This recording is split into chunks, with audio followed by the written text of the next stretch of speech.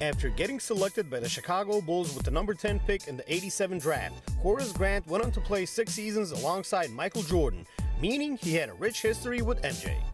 The retired power forward held an AMA session on Reddit in late 2016, where he was asked what his favorite memory of playing with Jordan was. It seems that it was MJ helping him develop his toughness, which became a trademark of his impressive career. There's so many moments. If I had to choose one, it was against the Pistons when I took an elbow from James Edwards. I went down, MJ walked over and whispered in my ear, "Don't let them see you hurt." From that moment, I realized this game was more mental than physical.